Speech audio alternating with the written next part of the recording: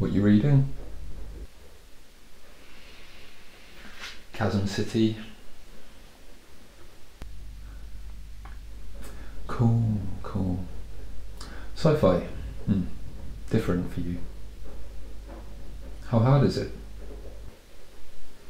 Excuse me. The sci-fi.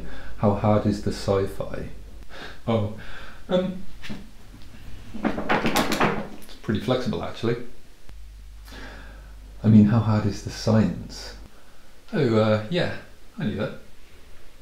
How hard is the sci-fi? Somewhere between Exosuit and the Greg Egan effect. Oh. Wait. What? The term hard sci-fi is sometimes thrown around without much explanation about what the hard part actually refers to, or how it's different to soft sci-fi. In a nutshell, how hard a piece of science fiction is can be determined by how a story utilises, well, the science, whether that's physics or technology or other, and how accurately and rigidly it adheres to real-world rules. By real world here, I mean the constraints of the known physical laws of the universe that we inhabit. While the term has nothing to do with how hard it is to read, it's common for harder sci-fi to be more challenging simply because of these very technically accurate concepts. So you'd think that this would be a pretty simple thing to determine. On the one end you've got ultra-realism science right down to the quantum level, and on the other you've pretty much got what we call fantasy. I mean, quite obviously, Harry Potter didn't use science to destroy Lord Voldemort, did he? Or did he? What if, when baby Harry became the boy who lived and inadvertently Voldemort's final Horcrux, what actually happened was a transference of the bioengineered nanotechnology that pervaded through Voldemort's body, directed out through the universal metamorphic hardware device, also known as a wand, infecting baby Potter through a series of viral hyperclusters, causing a mimic personality download using baby Potter's own neural networking as a storage device. Just something to think about. What I mean to stress is that just because a piece of technology isn't able to be readily explained by today's physical laws or discoveries up to this point, it doesn't mean that the principles that might lead to this technology don't already exist, but they just haven't been discovered yet. In fact, lots of sci-fi on the harder side often does include technology that looks flat out impossible against what we know about physics today. You can see this repeatedly in the form of faster than light travel, which is a theoretical impossibility. Arthur C. Clarke, one of the definitive hard sci-fi writers from the Golden Age, coined the maxim, "A sufficiently advanced technology is indistinguishable from magic." This is something Clarke embraced, specifically at the end of his novel 2001: A Space Odyssey, and also the film, where the technology and seemingly physics-breaking occurrences seem to us like magic. Up until that point, however, the physics and the science were painstakingly meticulous in their realism. Shift your mind to the perspective of someone living 200 years ago. Now, imagine how your life would seem to them. Imagine how they would view your car, or your smartphone, the internet, your TV. Imagine seeing their face as they look up to see a plane flying overhead. These would seem like magic, wouldn't they? And if this wasn't enough to muddy the waters of sci-fi hardness, you also have to take into account how often things change in terms of widely accepted theories.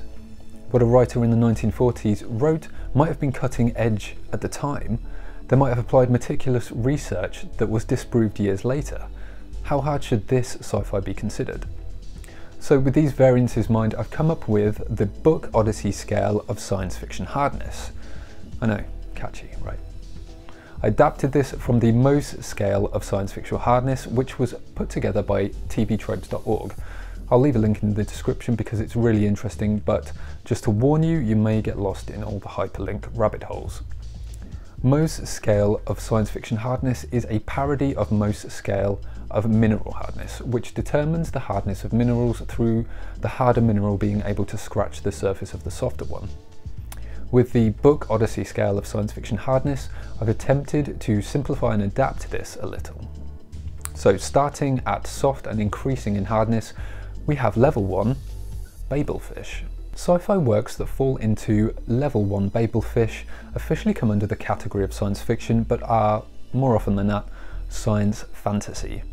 The author explores concepts far outside the realm of accepted reality and makes no attempt at explaining the science behind them. Think of the Babelfish in popular science fiction novel The Hitchhiker's Guide to the Galaxy, an alien creature that is small, yellow, leech-like, which, when you stick it in your ear, you can instantly understand everything said to you in any form of alien language. Also think of the substance Ubik in Philip K. Dick's mind-bending sci-fi classic Ubik as an example of sci-fi operating far outside accepted scientific laws. One up from Babelfish, we have level 2 something something field generator. Sci-fi works that fall into level 2 something something field generator create a technology or substance that can be used ubiquitously to further the plot. There are consistent rules around the use and properties of this technology or substance, which are adhered to in order to create a sense of scientific credibility, despite there being no basis for this in our reality in our current time. Think of all the useful field generators that produce things like generic force fields, tractor beams, artificial gravity, anti-inertial fields, and anti-gravity fields. Also, all faster than light travel is likely to fall into this category too. One up from level something something field generator is level 3 exosuit. Sci-fi writing that falls into level 3 exosuit, as in the previous level, uses the principle of something something field generator in creating a technology or substance to further the plot, but an attempt is made to bring it more in line with the physics of this reality using either real or invented laws. These real or invented laws may also be used in different contexts and situations throughout the story. As an example, think of the concept of powered armour in the form of Iron Man, or in literature such as The Forever War or All You Need Is Kill. While these are speculative in their concepts, it's by no means beyond the realm of possibility that they will one day be invented. The next level of hardness up is level 4, the Egan effect. Sci-fi that falls into this category usually sticks rigidly to the principles of our own physics in terms of what we currently know, but focus on changing one or two elements in order to explore those differences or to further the plot. A number of sci-fi author Greg Egan's books delve deeply into the realm of physics and often consider how things might be different if something was slightly changed or different. In his book Schild's Ladder, Egan uses a construction of differential geometry devised by the mathematician and physicist Alfred Schild, and extrapolates cutting-edge quantum physics and consciousness theory to create radical new versions of a post-human future, pulling in imaginary physics a step ahead of the physics that we know today. In his novel Orthogonal, Egan makes one small change to the metric of space-time, then builds the story around the physical consequences. Leveling up from level 4 the Egan effect is level 5 Bussard Ramjet. Sci-fi works that fall into level 5 Bussard Ramjet use genuine speculative science or engineering that is, or was, widely accepted at the time of writing. The intention of the author is to stick unbendingly to the accepted science and theory and to make as few errors as possible when it comes to known facts. Think of works by sci-fi author Paul Anderson, and particularly his novel Tau Zero.